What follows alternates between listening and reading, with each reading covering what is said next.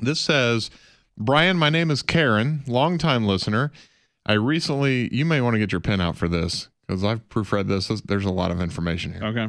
I recently inherited my dad's farm, 225 acres, valued at $7,000 per acre, which I did the math. It's 1.575 million. Okay.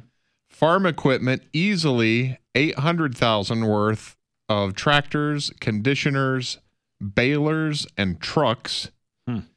Inherited his IRA worth 750,000 and a savings account with about 120,000. I'm 63 years old and seriously thinking about cashing it all out, selling and retiring. Other than my own guilt, is there anything wrong with this idea?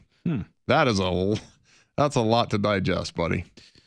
Yeah, that is. I mean, what I don't know, she didn't really talk about her savings.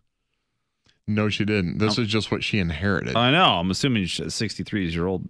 63, she saves some of her own money. I would think. You would hope. But I mean, again, would she have to? That's a lot of money worth of I stuff. mean, if she's spending $1 million a year, then she can't retire. Right? Well, but who does that?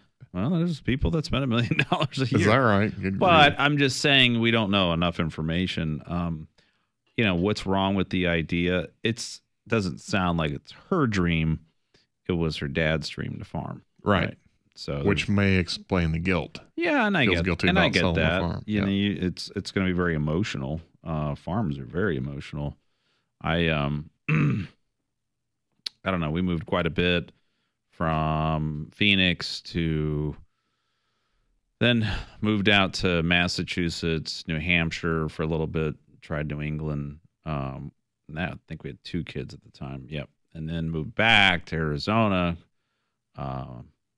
And it was just a lot of moving, you grow the family and you need a bigger house because, with 6 kids, it's like, okay, wait, that house was too small. And then, the needs change. And I'm hesitant to say this, but you kind of were a farmer, weren't you? Well, that's what I was getting to. Yeah. So,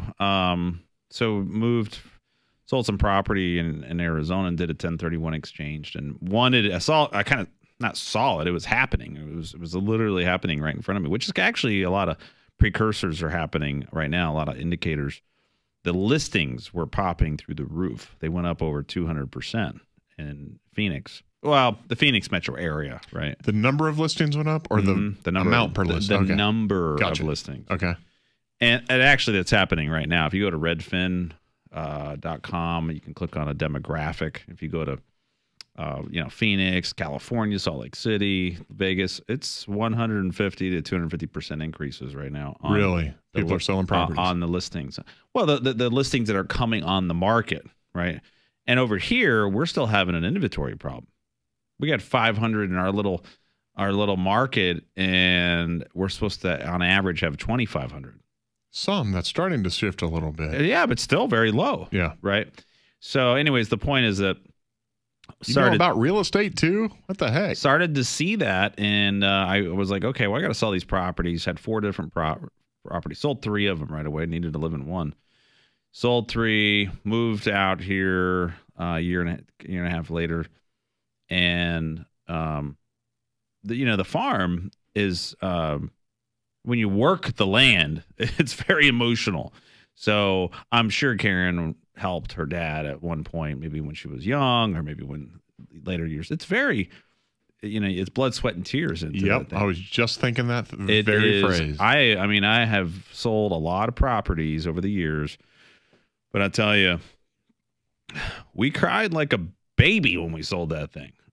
And yes, my son was born on the farm. We actually, he was delivered with a midwife, which, that there is a sense of emotion there. Like one of your children was actually born. Sounds like Little House on the Prairie. It sort of was. It was emotional because that's the tears part of the blood, sweat, and tears. Well, yeah, because you put everything into it, like not just the money, but your effort. So many people's effort. It wasn't just me, right? Our kids, we had interns and employees, even family that would just show up and like, hey, I'm coming down and I'm driving through Virginia. Want to stop by and see you for a few days. You know what they were doing? They were working all day. Mm-hmm. There was no vacation on the farm. They're like, hey, we just wanted to hang out with you. I'm like, well, this is what I'm going to be doing for the next 16 hours.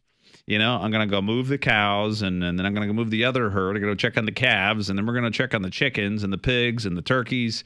And then we got to deal with some customers, make a delivery, and they just follow you around, but they don't stand there. So It would be fun. We'll ride the 4-wheeler down to check on the cows. we didn't have 4-wheelers. We used mules. Oh, yeah. You know, the side by side. the side by sides, Yep. which was way more fun. Oh, yeah. Those are beasts. I know. Everybody's like, "Can I drive the mule?" I'm like, you can't just drive the mule. You have to do work, and then you get to drive the mule. Right, yeah. But it's really funny because farming's one of these very, I don't know, it's addictive. You know, it's like I've never seen a tax return to this day. And before I moved to Virginia, I helped farmers. I represented Farm Bureau Financial. So our clients were farmers. Yeah. And we would ask for their tax return, and I'm like, okay. And the bigger they are, the bigger the loss.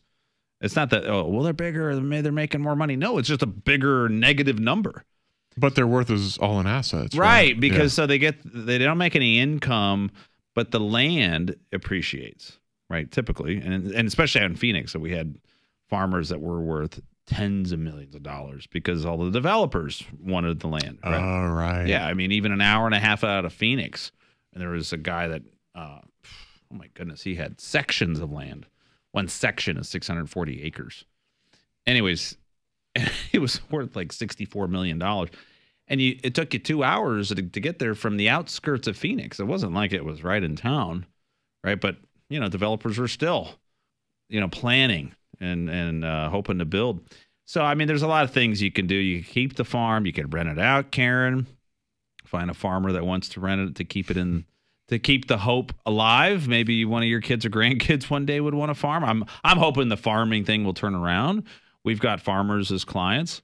None of them are making money on the farm because the price of food is kept down. I'm blaming it on the government because it is their fault. Not everything's their fault, but most things. Yeah.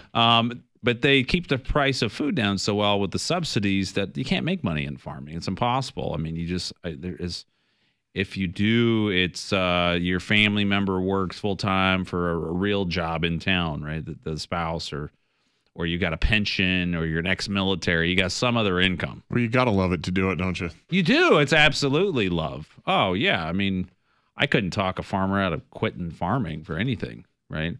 But sell the equipment, keep some, you know, get some cash flow in retirement, invest in real estate, stocks, whatever you want to do, build a balanced plan for you.